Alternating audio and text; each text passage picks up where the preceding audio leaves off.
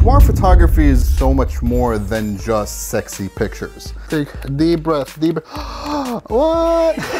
There's a purpose for boudoir, and it goes beyond what people think about it. The nudity is like, it's a second thought. You don't really think about it by the time it actually gets to being in front of the camera because of how comfortable you are. Everyone needs to do it and experience something like this.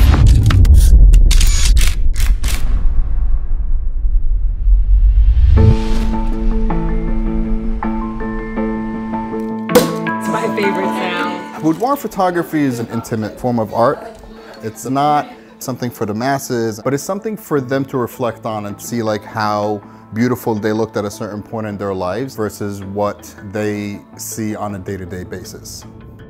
And we built this business together. We also have tremendous amount of trust with each other because, like my husband said, we want to make women feel great and empower them and remind them of that self-love.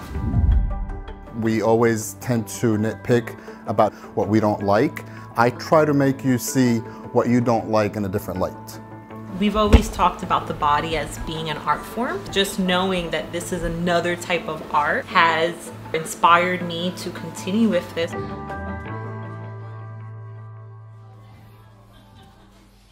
We have clients who come here to do it because they had a bad sexual experience, they had trauma in their lives, they've been told they'll never be beautiful, they've been told they will never be sexy. And doing a boudoir photo shoot is something that will empower you, make you kind of like rise above this. We're told essentially our whole lives, both that we are irresistible sex objects for other people, but also that we ourselves cannot enjoy being sexual or being sexy, and that if you enjoy that, you're a wide variety of bad names. Every single person has a God-given right to feel good in their body, to look in the mirror and just think, yes. I came about doing makeup for Firas. It actually started from me becoming a client of his firstly. I'm just a completely different person. I take risks I wouldn't normally take because you broke out of that fear that was holding you back, which is a lot of people, is insecurities about the way that they look. Okay, so now with your left hand, just put your hand behind your ear and look at me. Pop your hips. You know, this is not really just a matter of taking pictures in lingerie. It's about empowerment, body positive. It's about showing the person in front of me how beautiful they can be in whatever setting they are, regardless of what they think about themselves. To be completely bare and vulnerable and still feel empowered and still feel beautiful or sexy, that's something special because you have nothing to hide behind. Do you mind if I touch your feet? Have I lost clients because I'm a male photographer? Probably, and I wouldn't know that. Creep doesn't have a gender, and neither does professionalism, and it is important, in fact, to reach out to a couple of different photographers and actually have conversations instead of simply going with, well, this person is a female, so I'm automatically going to go with them, because that, for a variety of factors, could backfire on a person. All right.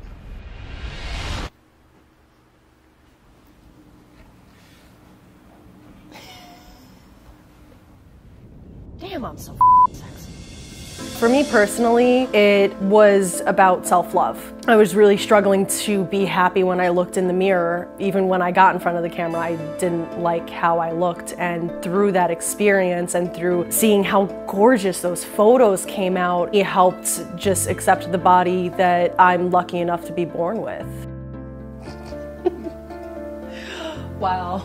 It takes a lot of courage to do it because it's out of everybody's comfort zone. So boudoir could be a once-in-a-lifetime experience, but it's not something you do every day. If you at any point in time have not been comfortable in your skin, this is going to be something that helps with that. And if it scares you, good, do it. And that's really all I can say.